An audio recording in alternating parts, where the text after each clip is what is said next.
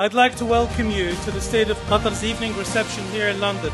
We are gathered here this evening to reaffirm our commitment to you that the State of Qatar is your reliable partner and friend in maritime industry and will continue its commitment in cooperating with all member states and civil society organizations to achieve its goals, aspirations and principles of the IMO. Qatar's commitment to efficiency, safety and sustainability across the maritime sector has been our country's work hard to become one of the fastest growing sustainable maritime sectors in the world. I'm proud to stand here today representing a nation committed to maritime excellence. We will continue to make every effort to continue improving the status of our global industry to the benefit of all.